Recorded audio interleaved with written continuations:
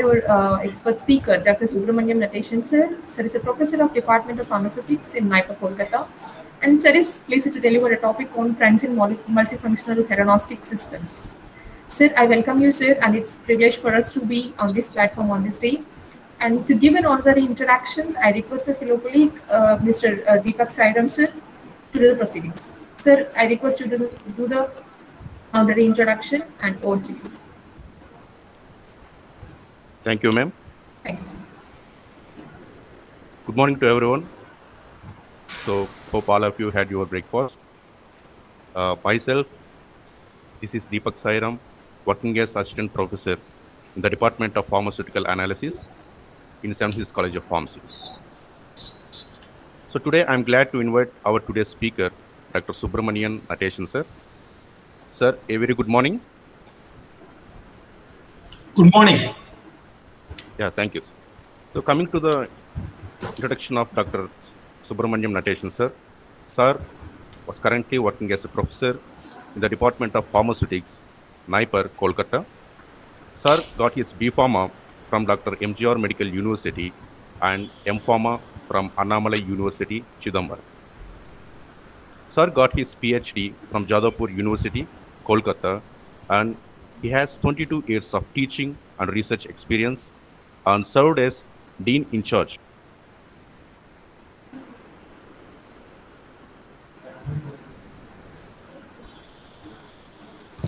Deepak sir, please unmute yourself. Yeah, so I'm sorry, so I'll start from beginning. Yes, good morning. So today I'm glad to invite our today's speaker, Dr. SUBRAMANIAN NATESAN, sir. So coming to the intro of NATESAN, sir. Sir he's currently working as a professor in the Department of Pharmaceutics, NIPA, Kolkata. Sir got his B Pharma from Dr. MGR Medical University and M Pharma from Annamalai University, Chidambaram. Sir got his PhD from Jadavpur University, Kolkata. Sir has 22 years of teaching and research experience and served as Dean in Charge, University College of Engineering, Aryalur, and Zonal Officer, Zonal Coordinator in Anna University Examination System. Sir has been awarded a Boys Caste Fellowship by DST from Government of India for postdoctoral research at the School of Pharmacy, University of Missouri, Kansas City, USA. Sir has received a research grant of more than 1.5 crore from various funding agencies such as DST, DBT, NASF, and ICMR New Delhi. Dr. SUBRAMANIAN has won Best Innovation Award in the year 2013 from Anna University, Chennai, and Young Scientist Fellowship Award from Tamil Nadu State Council for Science and Technology, Chennai. Sir has 2 granted US patent, 1 PCT patent, and 1 granted Indian patent to his credit. Sir has 75 peer-reviewed publications and 15 book chapters to his credit. And Dr. SUBRAMANIAN sir is the reviewer of many peer-reviewed journals and invited speaker at various conferences, seminars, and symposiums.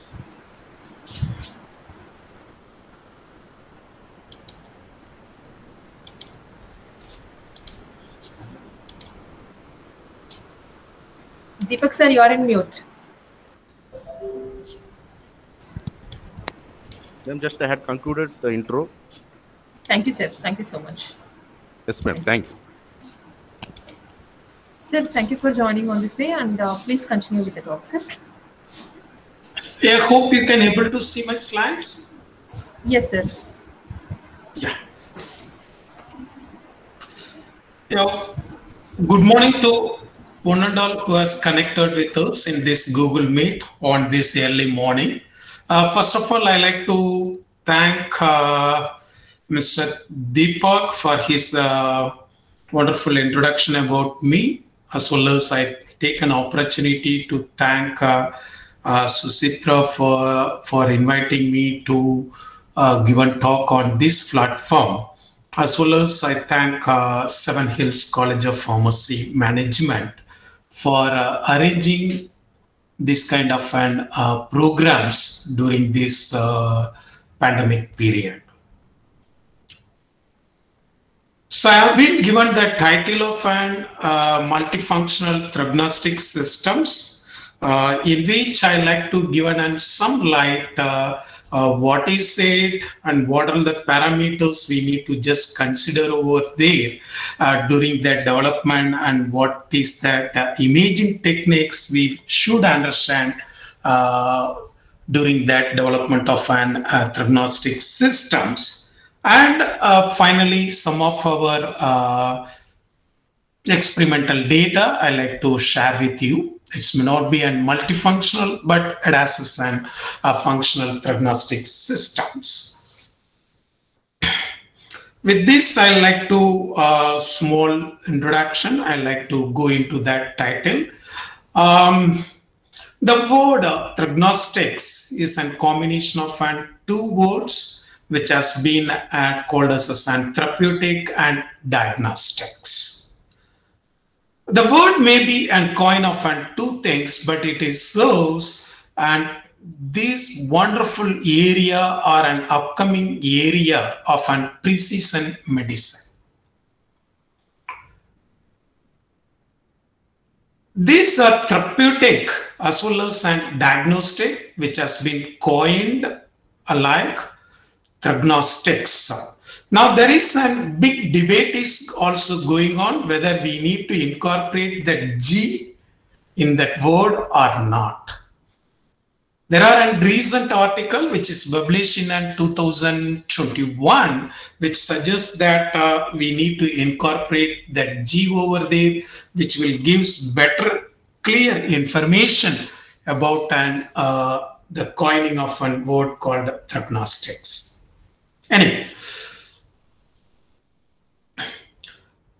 in case of drug delivery, conventional drug delivery, we face a lot of issues. Particularly, we can take it as a cancer treatment, wherein we are unable to target the drug specifically into cancer tissues, as well as the required amount of the drug is not able to present at that cancerous tissue. That is at one part. The other part, due to this, that normal healthy cells will also be get affected. In order to avoid that, the people are using certain imaging techniques where that cancerous cells are there. Say for an example, I'm keeping it. Cancerous cells are there. They will identify that cancerous cells, then they will be able to deliver the drug particularly into an cancerous cells. Now, one part will be delivering that medication, in another part will be identifying that disease cells, so that both will happen simultaneously, so that we will be able to deliver and required amount of the drug into that disease cells. That kind of the system will be called as a theranostics system. This theranostics will aim to diagnose and treat the disease at the right time under active monitoring, so that if it is at active monitoring is there, we can able to avoid the toxicity to that normal cells or general cells. So what is the advantage of this? Why we need to focus on it? This theranostics is not only guided therapy, which is also become an patient-centered one, which provide the transition from a conventional medicine to contemporary personalized and precision medicine approach. Using a nanoscience, we can able to unite the diagnostic as well as therapeutic systems, therapeutic applications, so that we can also call this as nanotheranostics. Which this theragnostic system is able to achieve that systemic circulation, avoid host defense systems, or if I pose that reticuloendothelial system and deliver the drug and diagnostic agents at the targeted sites to diagnosis and treat the disease at a cellular and molecular level. Slides are not moving, sir. You just use a mouse cursor to move the slides. Now it's moving? And no, sir. Huh? No, sir, it is not moving. Yes, sir. Yes, sir, it is moving. Yeah. Continue, So if please. the problem is there, let me know so that then and then we can. Okay, sir. Okay, sir. Yeah, please. So this simple example, we can take it as a combination of a radionucleotide labeled agents with a drug, which is currently in practice also. And later I'll give it as an examples. Now, there are two possibilities in this area of theranostics.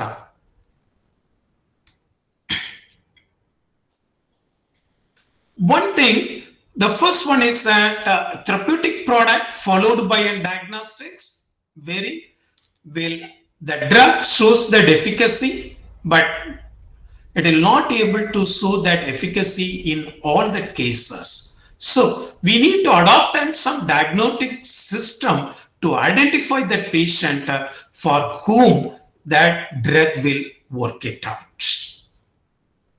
That is in one category. So that first we'll identify the efficacy of the product. Then you can identify the diagnostic system. Then these two can be combined. That is one. In another way, we can diagnose the product. Diagnostic product can be developed, and to which that therapeutic agent can be combined. Wherein the diagnostic that distinguishes the patient or the disease type and specifically allows the therapy into a particular organ, tissues, or receptor level. So by combining these two, we can develop that system which is called as theranostics, which can be possible by that use of nanotechnologies. One such example we can say that is an Herceptin drug targeted into an Herceptin. Along with that, we can also test that Hercept test for the treatment of an breast cancer.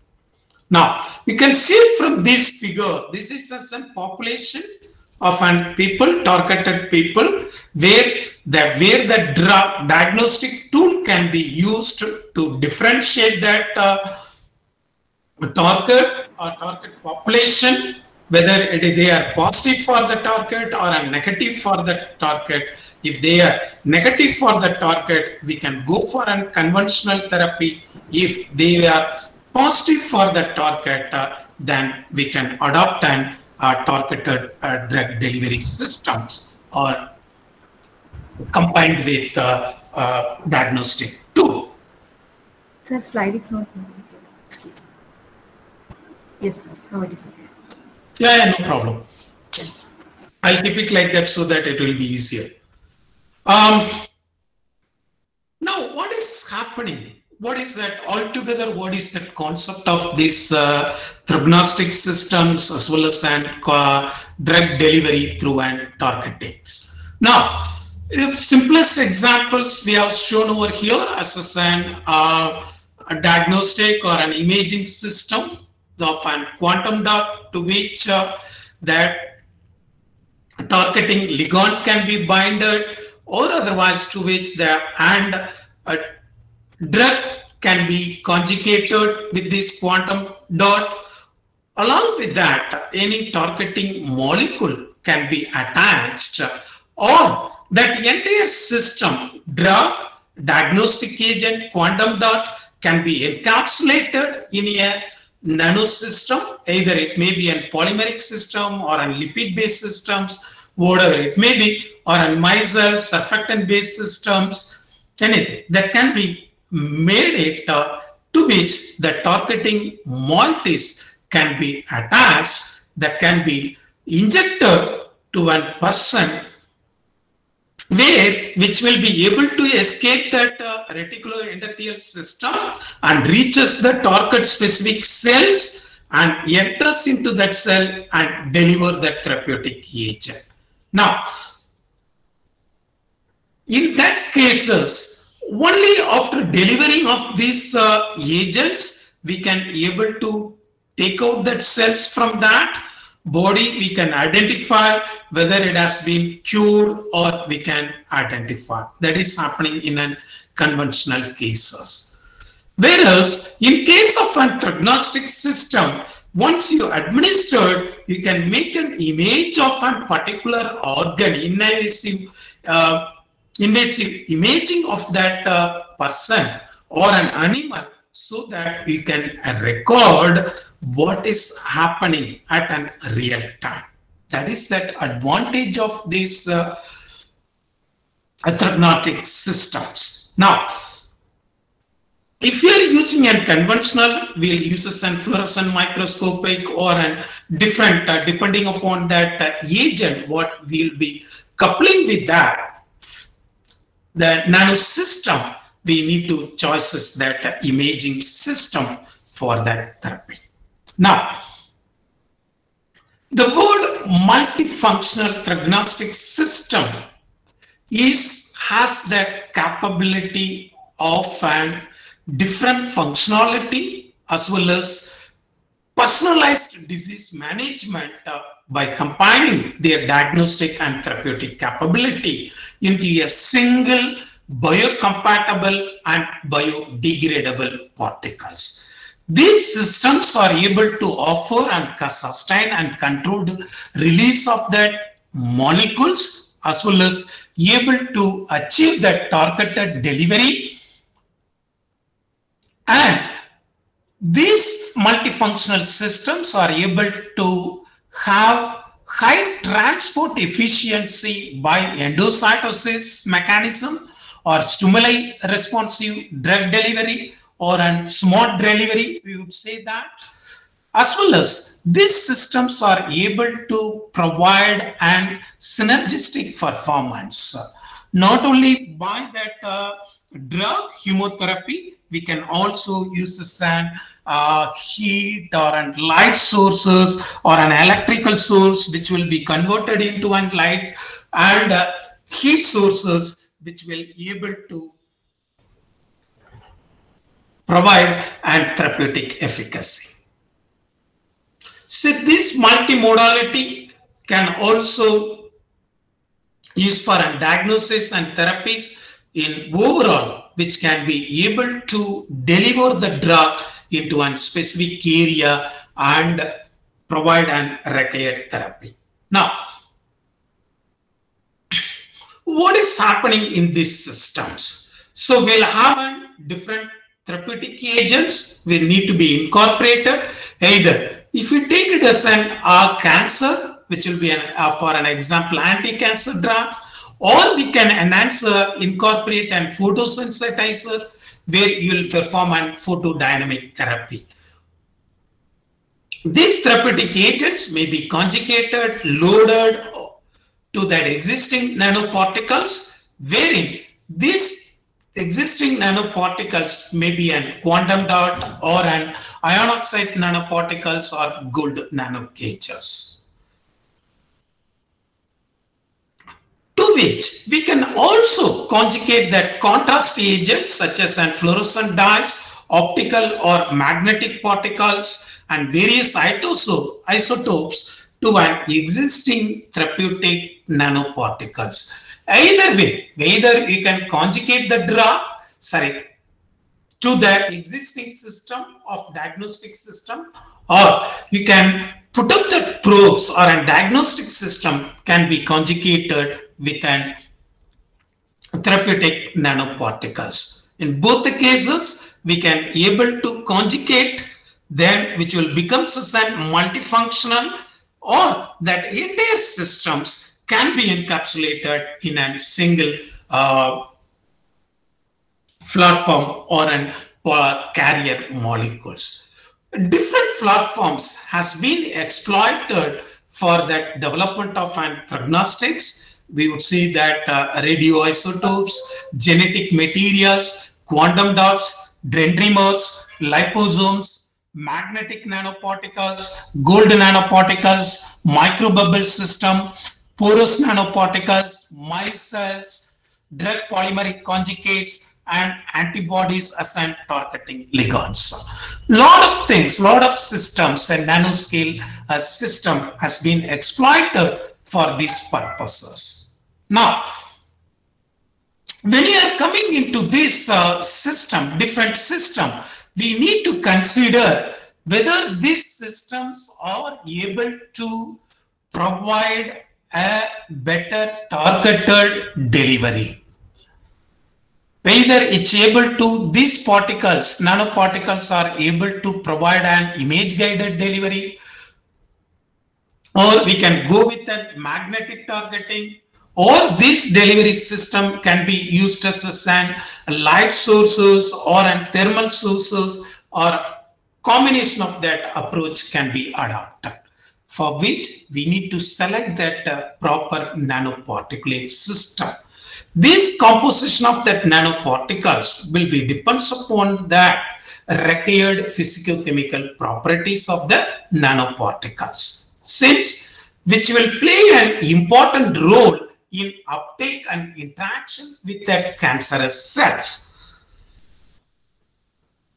So we need to select that nanoparticle material as well as the composition of that nanoparticles, the size of that nanoparticles, charge and hydrophilic and lipophilic characteristics, surface chemistry of this system need to be defined and selected according to that requirement.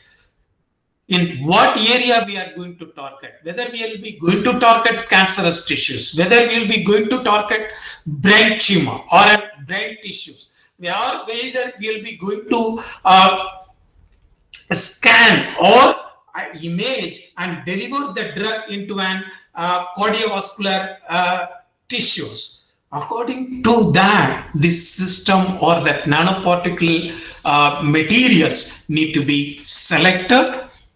That will also conjugated with a proper targeting moieties, so that we can enhance that cellular uptake rate of these nanoparticles, and in order to keep them into that systemic circulation, we can make an pegylation or important hydrophilic nature, so that which will be in the system for longer period of time.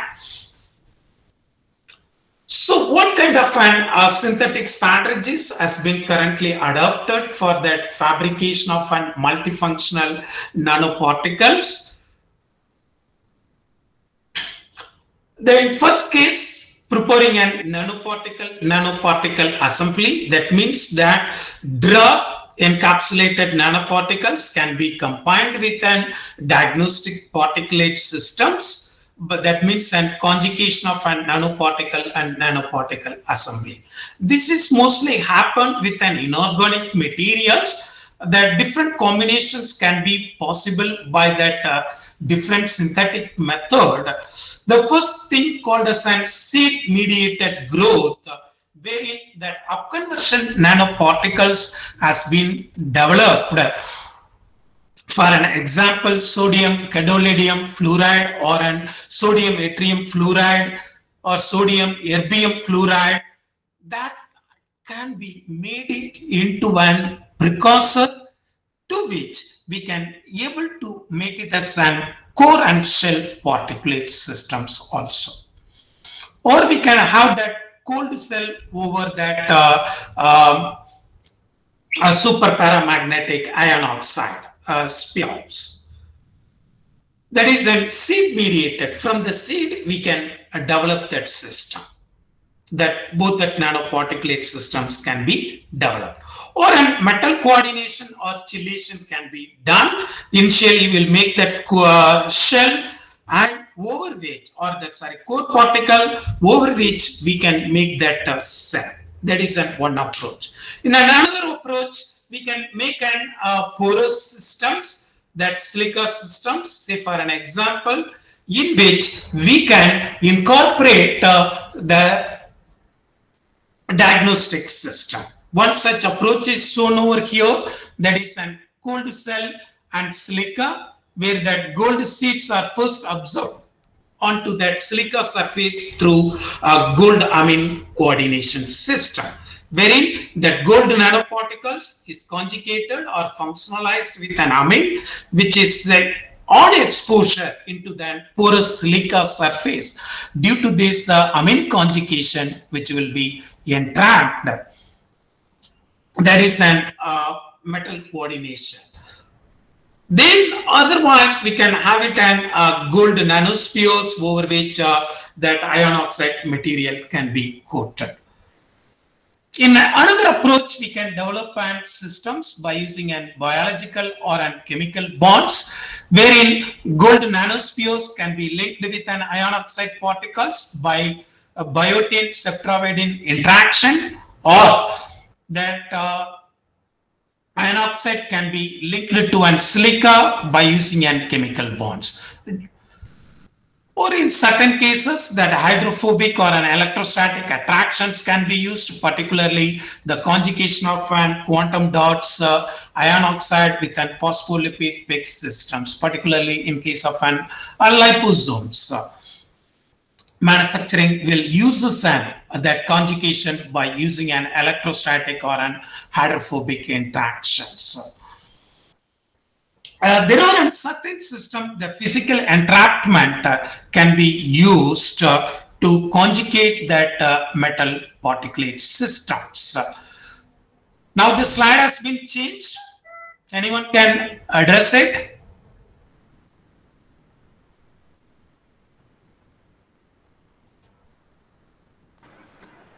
Sir, slide is not moving, sir. Yes, now it is moving. There is another possibilities, that is nanoparticles can be conjugated with small molecules, where we can use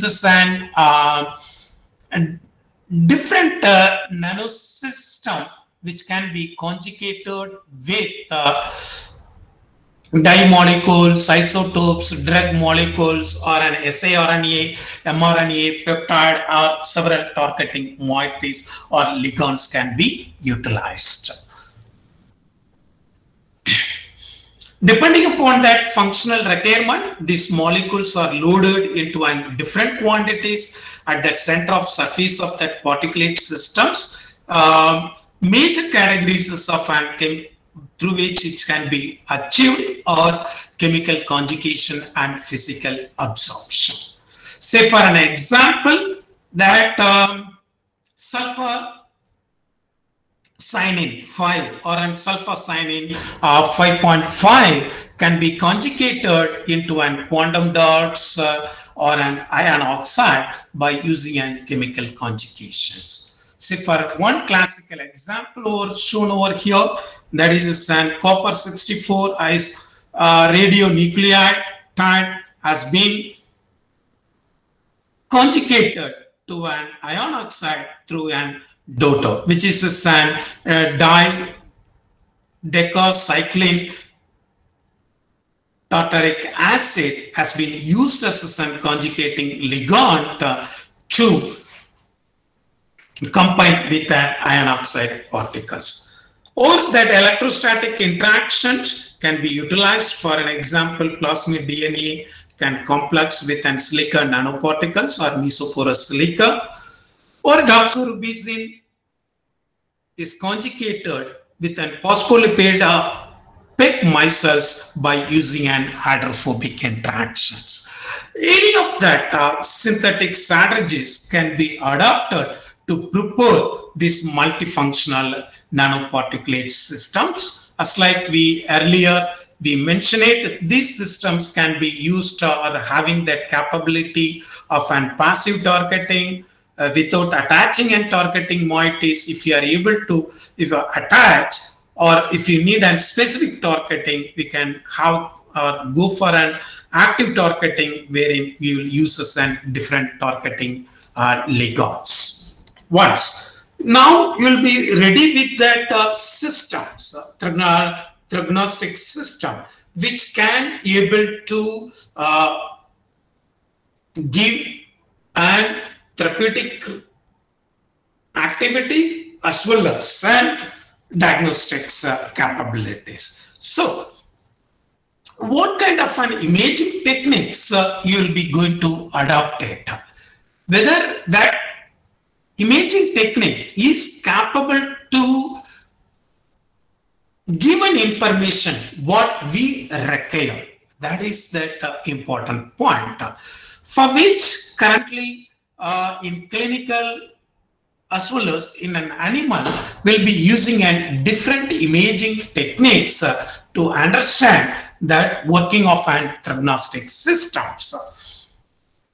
There are some of that imaging techniques are widely used or in radionucleotide imaging, positron emission tomography, or simply called as an PET, or a single photon emission computed tomography, computed tomography, CT, MRI, magnetic resonance imaging, or an photoacoustic and ultrasound imaging, or a combination of these two is currently available, which is widely used nowadays to imaging most of that diagnostic systems. And finally, well-known and widely used optical imaging.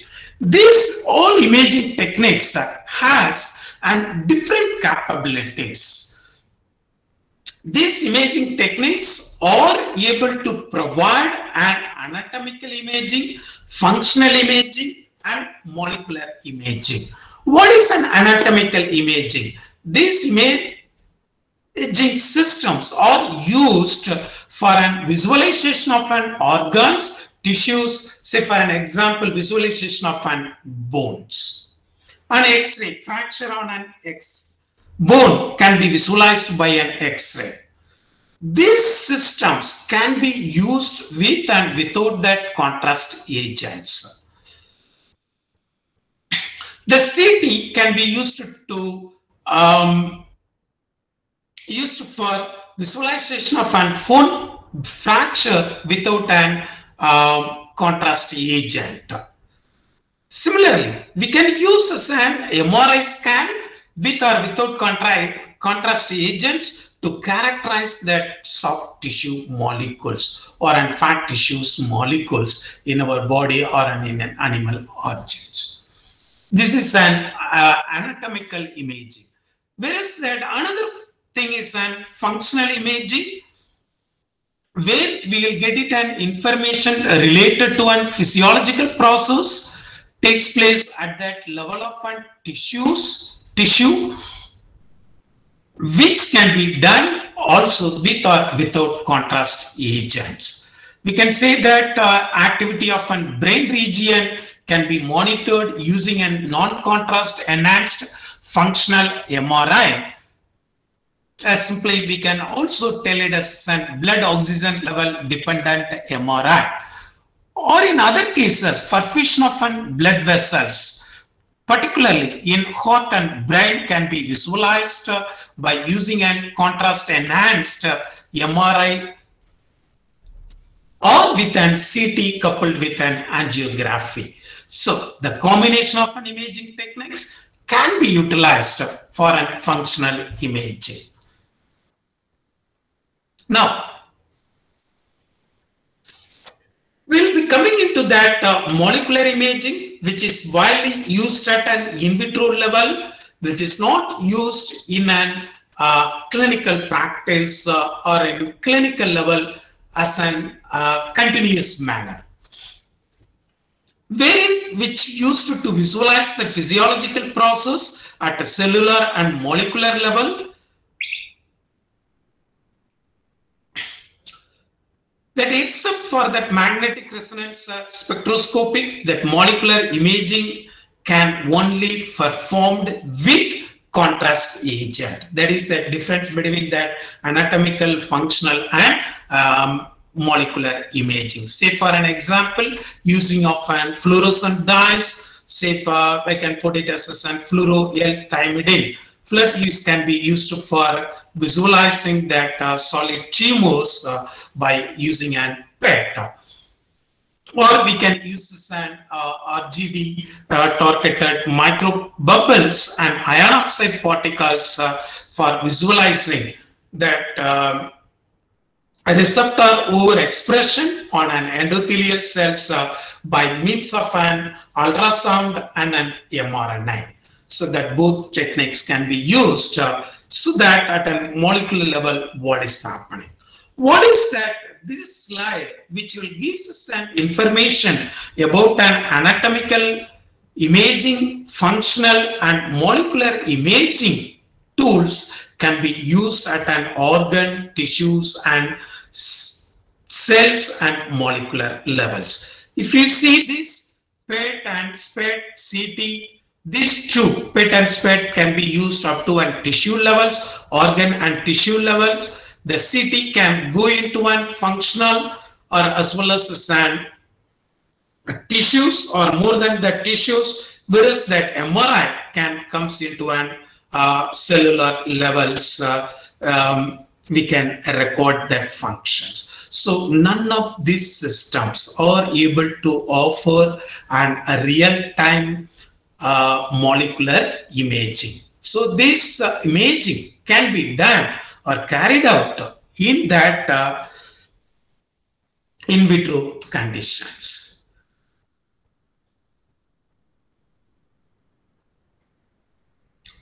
If you take that radionuclide imaging, that is a positron imaging emission tomography, so we can use a certain radionuclide like titanium, iodine, gadolinium can be used that can be left for in that circulation for longer period of time. So the single photon emission computed tomography can be emitted from that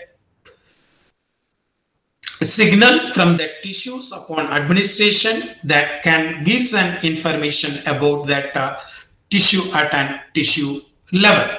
And particularly if you consider about as magnetic resonance imaging, it is a non-ionizing imaging technique which will able to produce a signal contrast from that soft tissues, or that for soft tissues by deducting nuclear spin of an hydrogen atoms which predominantly come from an water and fat in that human body. This MRI contrast agent can provide bright and dark contrast by accelerating T1 or T2 relaxation of an water proton respectively. That means that T1 relaxation will give us a bright area or a bright spot, whereas the T2 relaxation of an hydrogen atom in water will provide us a dark area. So this is a picture. We can able to see that without mRNA, with MRI scanning, without contrast agent will give us a bright spot. There won't be any dark spot. If you're using any contrast agent, this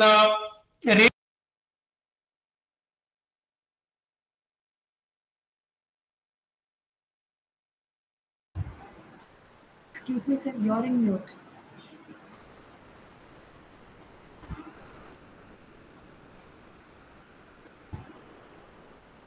Notation, sir?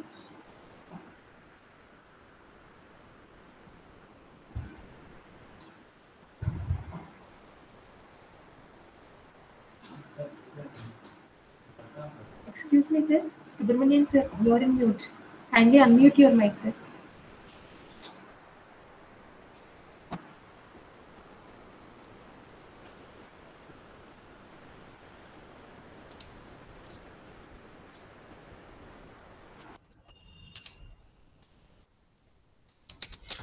You are able to see my slides? No, sir. No, sir. Okay, sorry. Now? Okay, sir. Yeah, please. Yeah, please come. Yeah, just see over here. That is, we'll be passing through an external magnetic field, that nothing will happen in that cases of an no contrast agent. If that contrast agents are there, that will create a dark spot over there, depending upon that relaxation between generated by that hydrogen atoms with respect to an T2 and T1 relaxation happening at an atoms. Similarly, that computer tomography can be used to give or provide an information about an anatomy, which we will be able to get it, and three-dimensional images. These nanoparticulate systems or an image techniques can be coupled with this CT to get it and more information about this theranostic agent at an live conditions. Now, to say for an example, Sago et al. Synthesized multifunctional trendrimer entrapped gold nanoparticles, which has been linked with alpha tocopherol succinate and folic acid as an theranostic agent, and they are showed by utilizing that CT imaging that cancerous cells both at an in vitro and an in vivo system, as well as they were able to show improved therapeutic efficacy. Similarly, that lot of optical imaging techniques are used. Fluorescent, bioluminescent probes are widely used. This techniques is well known to everyone, or as well as an ultrasound can be coupled with an light, which is called as photoacoustic imaging, which has an capability to go further into an 50 to 70 mm depth, so that which can give more information about an tissues or an region where we want to exploit it. Now, all these techniques has been conjugated or hyphenated nowadays in order to study about an theranostic system. That combination is providing better imaging capabilities. That's what I have given a certain information about over there.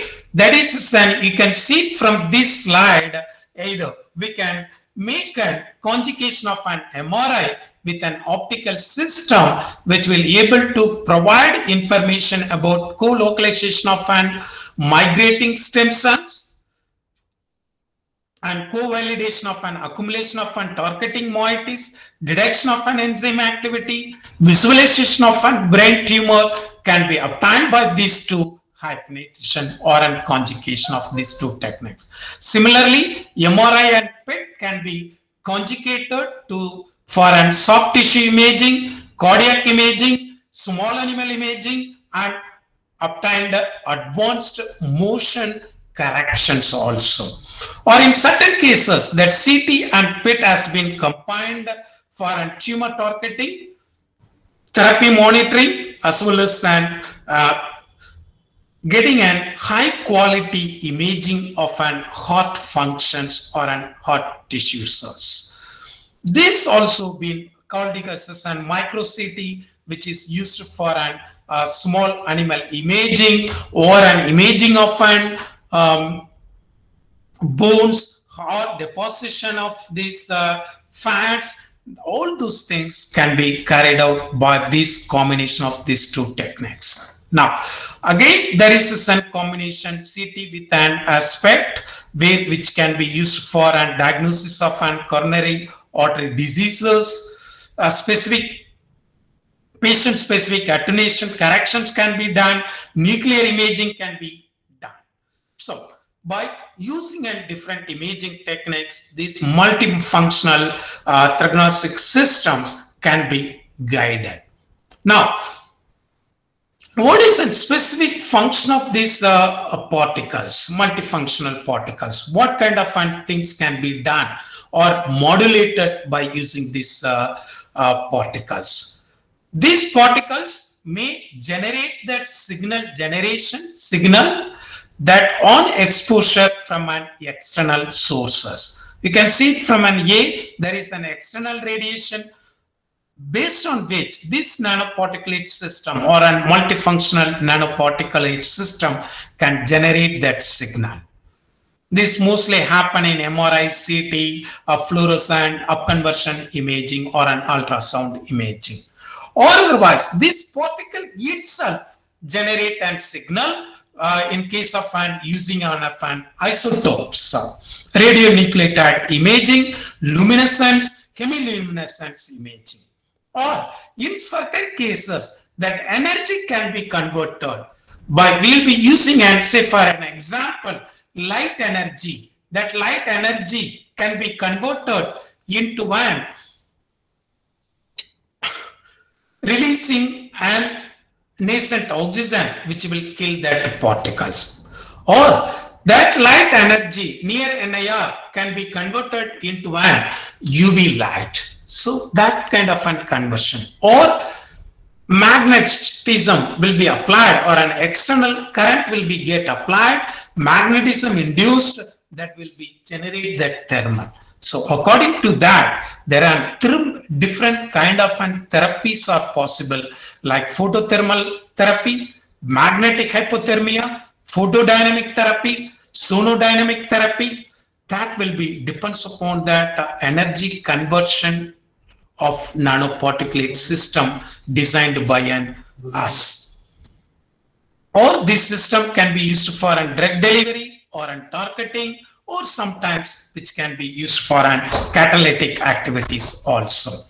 By using that, we can able to get it in different multi-modalities in multifunctional systems. So I like to focus at some of therapies over here. That is a single modality phototherapy, which is called as a photothermal therapy, photodynamic therapy, or a combination therapy where the photothermal and photodynamic therapy can be combined, and magnetothermal therapy, photohemotherapy, or all those things can be modulated by combination of these or designing and proper multifunctional systems. We can see some of examples of this. The first case we can take it as a magnetic hypothermia therapy, where that magnetism will be used to convert and current into an thermal energy. So wherein will that patient will be injected with an magnetic nanoparticles of an uniform size of 10 nanometers. So the patient will be subjected to an alternating magnetic field. That magnetic particles can generate that heat by hysteresis loss due to an Brownian motion and eddy current. In turn, that will generate the temperature within that area of cancerous cells up to 42 to 46 degrees Celsius, which is sufficient to kill that cancerous cells. So due to this, the patient able to get it and uniform heating. It is a non-invasive compared to an radiation therapy. So the patient can go for a multiple treatment. So he will be getting a better effect compared to a radiation, since that normal cells are not affected by these mechanisms. This techniques is already in a clinical trials at German. Now, how it is be happening, that magnetic hyperthermia? There is that possibility of generating that heat. The heat will kill that cell, or sometimes that might produce a vibration of that magnetic particles which has been encapsulated in that cells due to an rotation or by oscillating. That components present in that cell will be get destroyed, so that which will able to produce an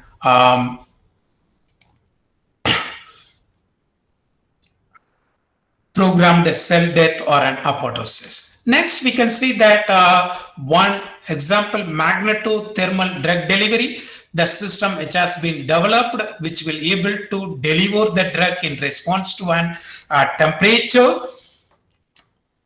First, the systems will be injected, then it will be localized to a tumor by using an external magnet.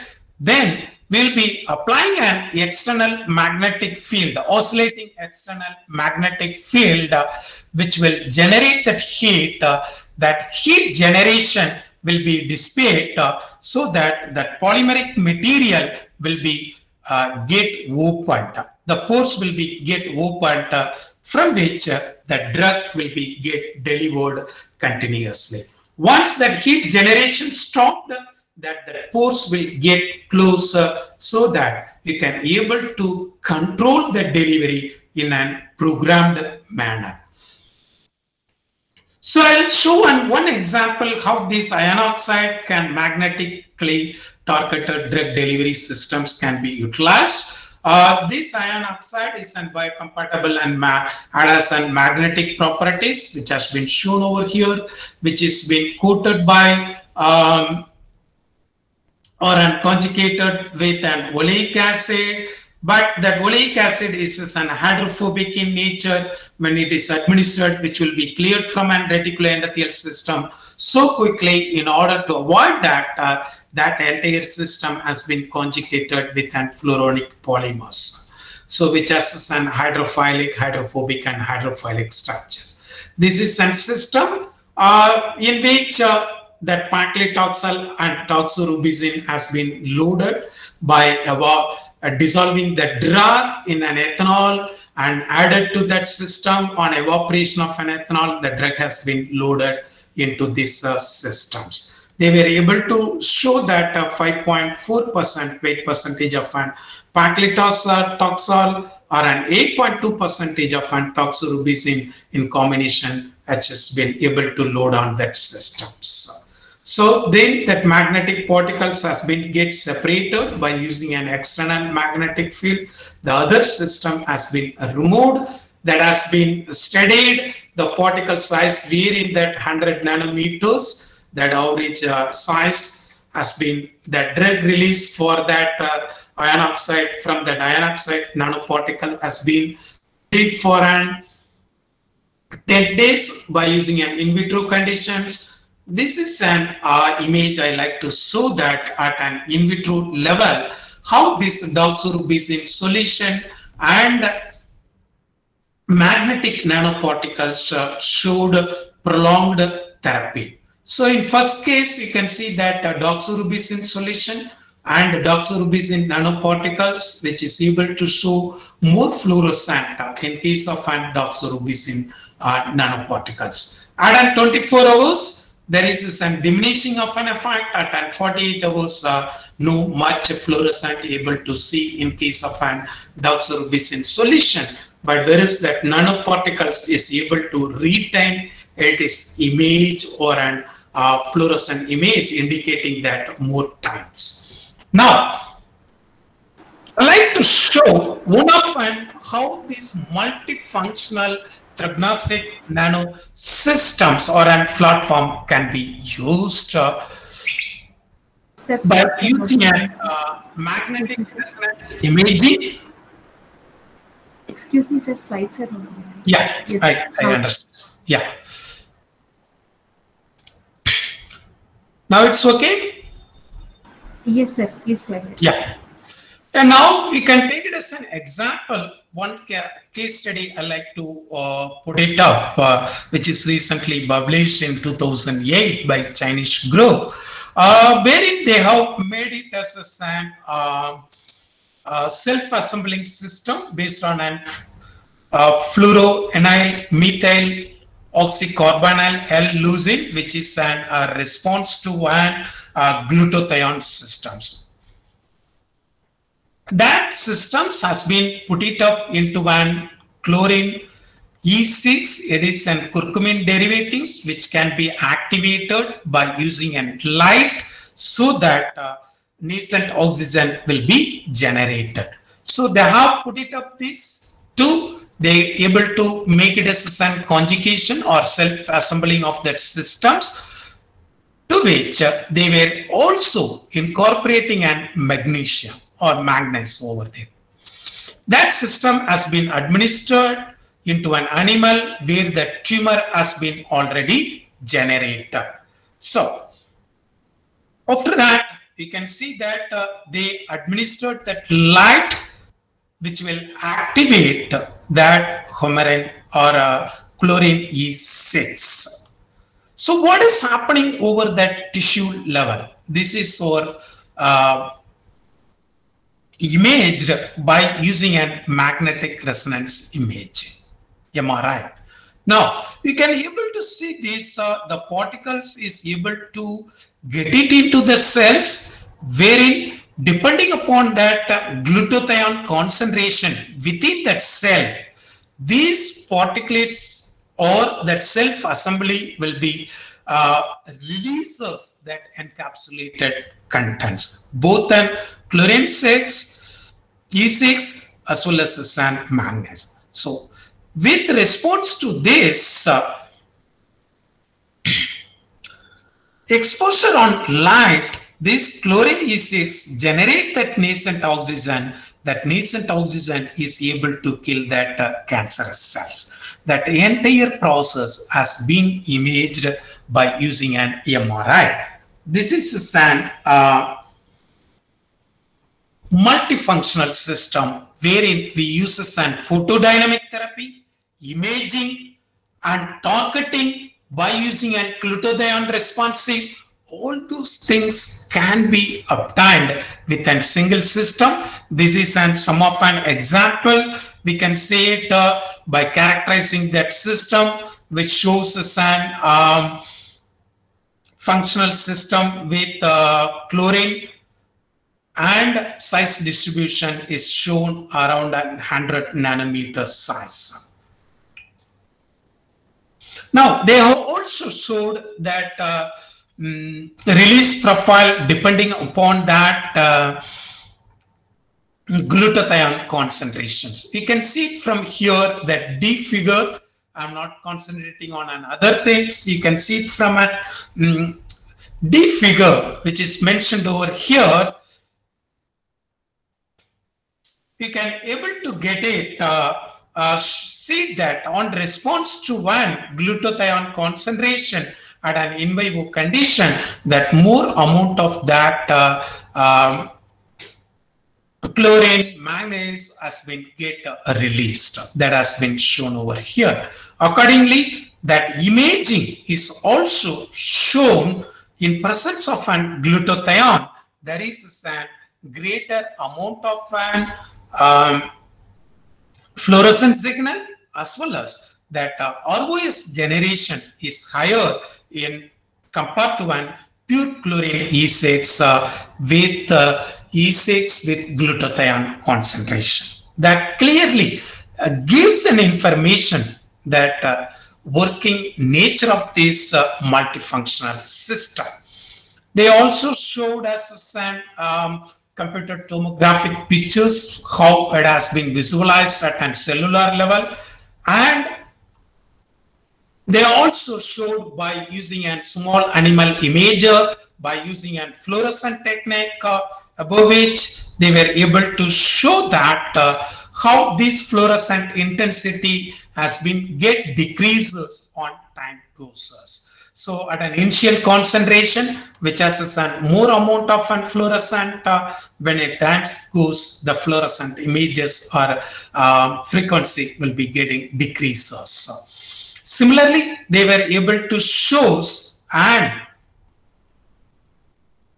in case of an MRI, it is shown in an C where that initially that brightness is increasing.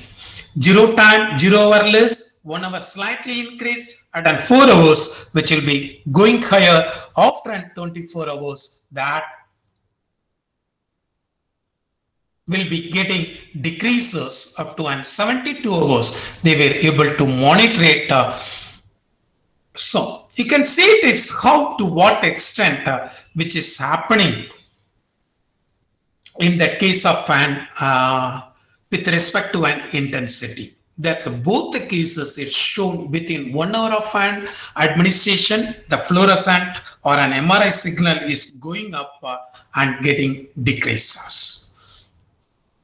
Now, this is another examples I like to show it over here, which is currently or commercially available diagnostic system, which is consisting of an somatostatin analog peptide coupled with an 177 LU lutein Dept radionucleotide systems. Just see it over here. That is an somatostatin analog, which will be able to couple with an somatostatin receptors, which is present on that cancerous cells. Now, this somatostatin analog is coupled with an radionucleotide, so that has been conjugated. That will be administered to that patient. On administration, that will be able to conjugate with that receptors. You can clearly see it from this figure. 177 LU somatostatin analogs will able to conjugate over here. So after that conjugation, that we can internalize, or that can be recorded by using an scintigraphy, so that we can able to get it an imaging, as well as which will be very specifically kill that cancerous cells. So that once on internalization, which will produce an therapeutic beta radiation, that will kills that cancerous cells. So this the therapy has been approved in 2018 by an FDA, that peptide receptor radionucleotide therapy with 177 LU Dept for the treatment of gastroenteropancreatic neuroenteric endocrine tumors. This is a specific tumor which has been approved. Now, we can also see that how this treatment is effective in the case of an somatostatin receptor positivity in a patient with mark cell cancers. There is that in order to show that efficacy of the systems, I've put it over the pictures. You can see that A and C, that is an pre-treatment and post-treatment, where they have used an gallium-68 and for as a contrasting agent in September 2018. That image has been taken, dark field, indicating that presence of this nucleotide. Then on that, after that, which clearly indicates that cancerous tissue, after that treatment in October, they were able to show very minimal amount of an cancerous tissues, cancerous in the patient. This is a tool, a nucleotide coupled with an imaging of an MRI, and as well as here that PET and CT scan can able to visualize that systems. So another technology which is already coming up with is based on an PARP inhibitor, which is already in and reached into a clinical trial, which has been developed by a company called Diagnostics. ADP polymerase is a protein found in cells and used to repair DNA in the nucleus of cells. When there is damage to DNA, PARP binds to the break to repair it. In this state, we say the PARP is active. Once the repair is complete, the PARP is released from the DNA strand and becomes inactive. The cells which make up cancerous tumors divide far more rapidly than healthy cells, and this results in significantly more damage to DNA. Research suggests there is up to 1,000 times more active PARP in cancer cells than in healthy cells. Theranostics, rPARP, or radio-labeled PARP inhibitor, is a new and exciting cancer treatment which seeks out active part, trapping it on the DNA. It does not affect inactive part. Our part will move in and out of cells until it finds the active part, so it passes freely through healthy cells and accumulates in cancer cells in a highly targeted way. The R part binds to the active part in cancer cells, and from here, the radioactive payload is delivered, destroying the cancer cell. With many cells targeted in this way, the damage is multiplied, contributing to the destruction of the tumour. RPARP is a potentially game-changing therapy in the fight against many different types of cancer. So this video is also gives us an indication that this radionucleotide based therapies are coming up in that market, which will be able to provide and better marketing strategies as well as an market potential, which has been focused deep increase of an 12.5% and annual growth rate in that case. Diagnostic systems. Currently, by 25, there will be a more than 20 to 25% of an increase in that market potential. Now, the most of that big guys, big giant are coming into that diagnostics area or that diagnostic systems. Now, with these ideas, what is an imaging systems and what is an marketly, what is going on, we also developed some of an systems at our laboratory. So, which has been, I like to show in short. The first case, we have developed a targeted delivery system for delivering of an camptothecin to that breast cancer, where we have chosen as an nanoemulsion as a carrier. This nanoemulsion has been loaded with an camptothecin as well as an magnetic nanoparticles or an ion oxide particles to target into that cancerous cells, and we were wanted to show with or without magnetic field how these efficacies are getting differs in case of an nanoemulsion. So for which we have screened that oil solubility of an camptothecin. We have selected a combination of that system which is able to show better solubility. In that system, we were able to show and better solubility of an benzyl alcohol and Captax 300 up to 200 mg per ml. So based on that oil we have selected and surfactant has been selected. We have constructed pseudo-ternary diagrams by having an oil composition in the ratio of 3:1 benzyl alcohol and Captax 300, water and chewin 80 and vitamin ETPGOs as surfactant systems.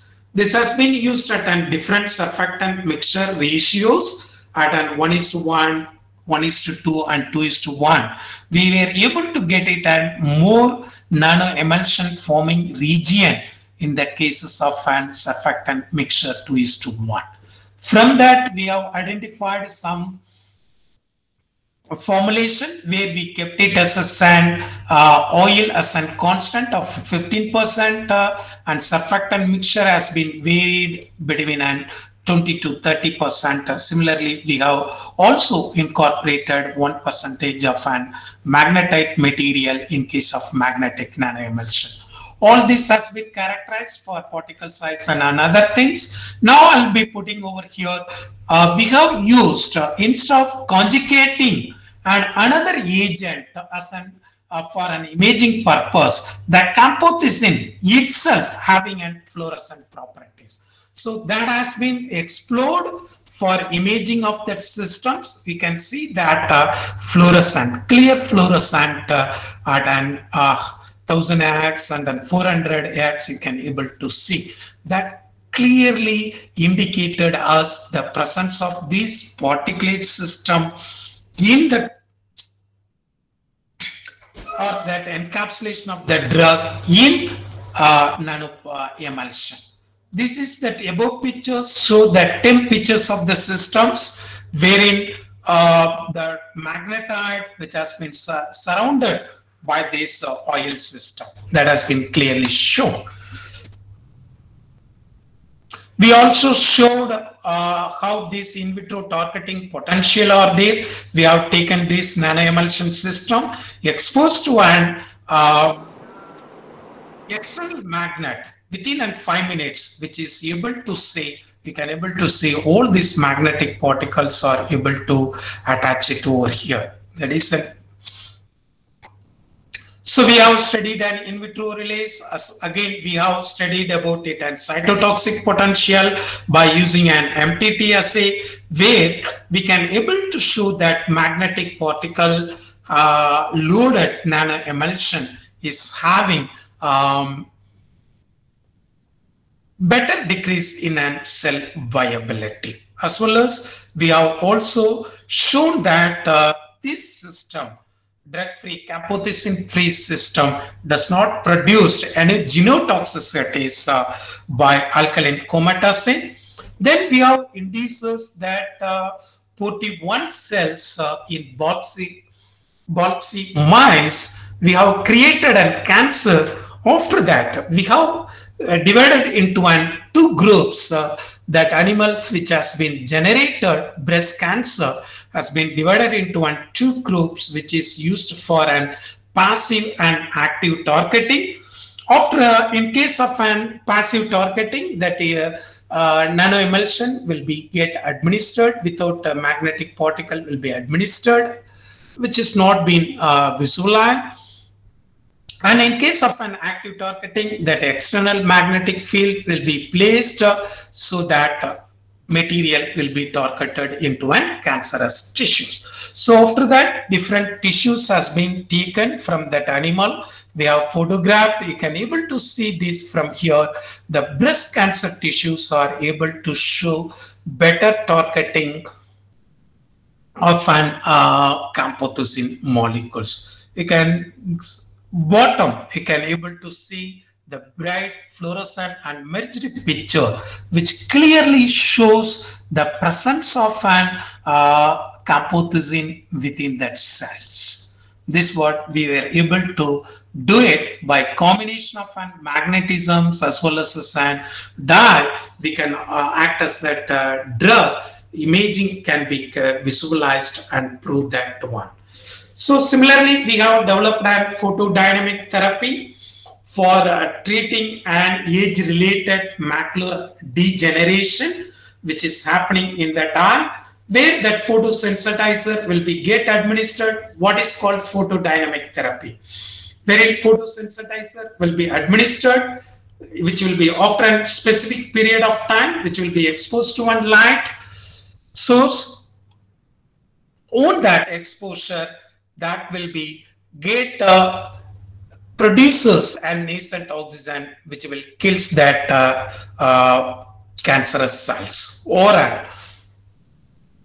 newly forming, destroy that newly forming blood vessels. So one such drugs we have taken it as an hyposerlin B, which is at a ground state. Normally what is happening on excitation of an light, on initially which will be on ground state, on exposure to one light which will be goes into an excited state, and then which will be trying to comes into one ground state during that time, which will be undergoes an intercrossing system where the triplet state to one singlet state at that time, which will produces an radical, that oxygen molecule which will be get oxidized, so that from an molecular oxygen which will be produces an nascent oxygen, which will able to produce an apoptosis or an anti-angiogenic effect. This has been visualized, or this is an market product which is already available. That is an vertiforfin for the treatment of an AMD. You can see this is a picture of an eye. There are a lot of newly formed blood vessels on eye, which will be responsible for loss of vision. On the treatment, you can see that number of blood vessels are able to get it decreases. So based on that concept, we have made that polymeric nanoparticles by using an PLGA TPGOs, where that silver has been added, silver nanoparticles, to which the hyposerlin B is also been conjugated. So hyposerlin B and silver has been encapsulated in an PLGA TPGS polymer, which has been administered into that system, and we have exposed into that light. We were able to show how this can be useful for the control of an newly formed blood vessels or for the treatment of AMD. Now, initially we have synthesized that nanosilver, and we have synthesized that PLGA TPGS polymer and characterized by using different techniques like NMR, TGA, and IR. And after characterization, we have proposed this polymeric system by using a nanoprecipitation techniques. You can see it is as a drug-loaded systems very clearly. There is some pure nano and hyposerlin B. This is a combination of the system. After that, we have characterized or optimized that system by using a statistical design. I'm not going to in detail about that. Anyway, we were able to optimize, and we characterized further the system by using a thermal analysis also, thermatogram as well as an UV spectra, where that hyposerlin B encapsulated nanoparticles are able to show better UV spectrum that indicates that which has sun surface Flossman effect. In turn, you will be getting a better UV radiations or an absorption. Again, we want to show that that nanoparticles has that roughness, so that if that roughness of the particles are greater, which is reported to have higher percentage of an surface Flossman effect, so in turn, which will be able to generate a more amount of an radiation from that light source that will enhance the formation of an nascent oxygen. We could be able to show that the roughness has been enhanced while increasing of an concentration of an silver nanoparticles on it. You can see it from the pictures, the pure hyposerlin B nanoparticles and silver nanoparticles, where that roughness has been enhanced nearly a 5-fold compared to a normal nanoparticles. This is a temperature and XRD we have done. So as usual, we have also done in vitro release, and Raman spectrum analysis has been shown in order to show that again, which is having that capability to releases that better nascent oxygen or the surface Flossman effect or higher with an silver loaded nanoparticulate systems. Again, we want to confirm that to what extent which is able to produces that singlet oxygen, which has been quantified by an iodometric method. We were able to show that hyposerlin B silver capsulated nanoparticles were able to show higher singlet production compared to an hyposerlin B loaded nanoparticles. But we can able to see that there is some decrease in that pure and nanoparticulate system at an in vitro levels.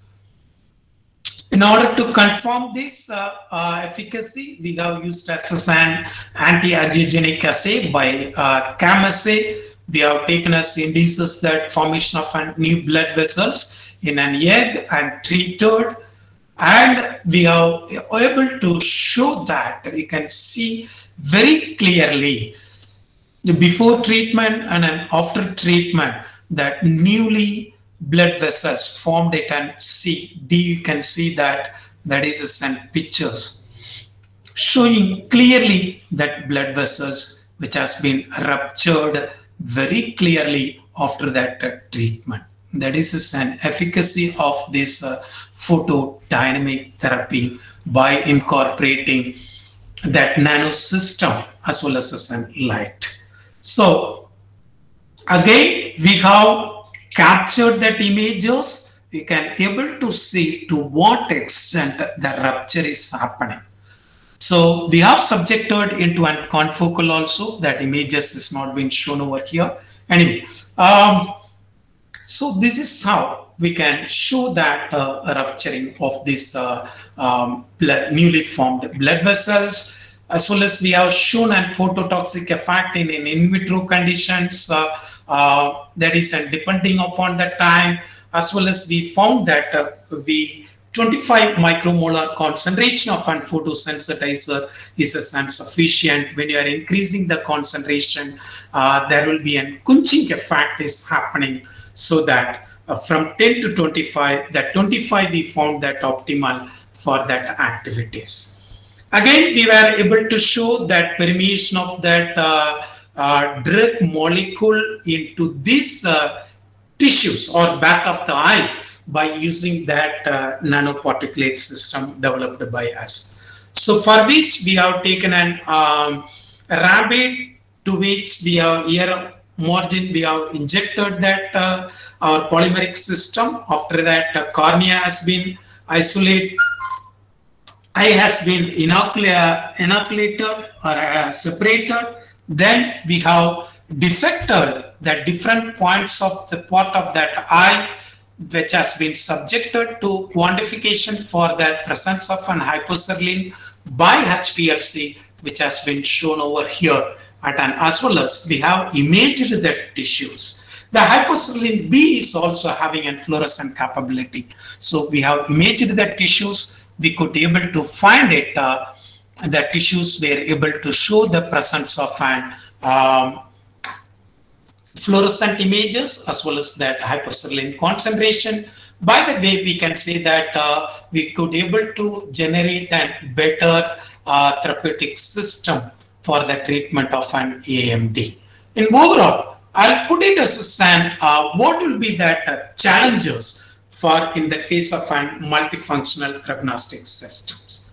So the safety profile of this nanotheranostics system need to be obtained at a large scale therapeutic or large scale populations, and these multifunctional systems having a multiple unit production at a large scale is a very, very, very big challenge, where that artificial intelligence coupled with nanoparticle productions is already in progress. People are working by using an optical imaging coupled with an artificial intelligence, how these nanoparticle systems are forming and generating, how it can be controlled in a mass production.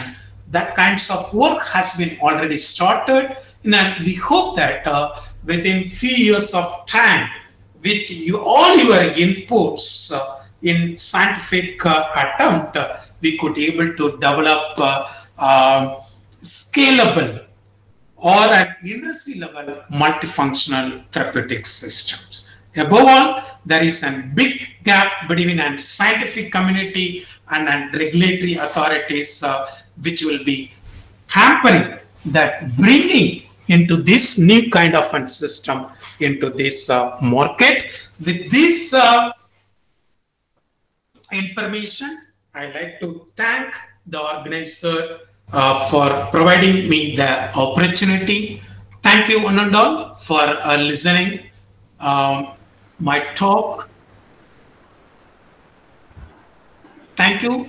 Over to that organizer. I like to take up if some questions are there. Yes, sir. I'm requesting the participants to post the queries in the chat box, or you can unmute yourself and raise the question to the sir.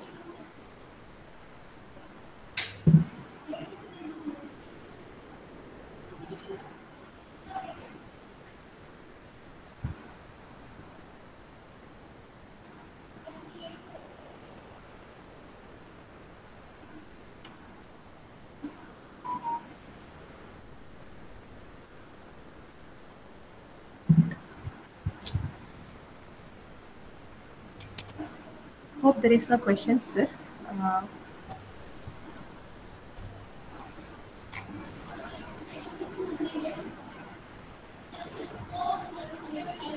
It was very nicely deliberated, sir, actually. So you just clearly mentioned what are the biomedical applications of nanoparticles, especially in the case of theranostics, and you always find a way to get it done, and done as well as today now.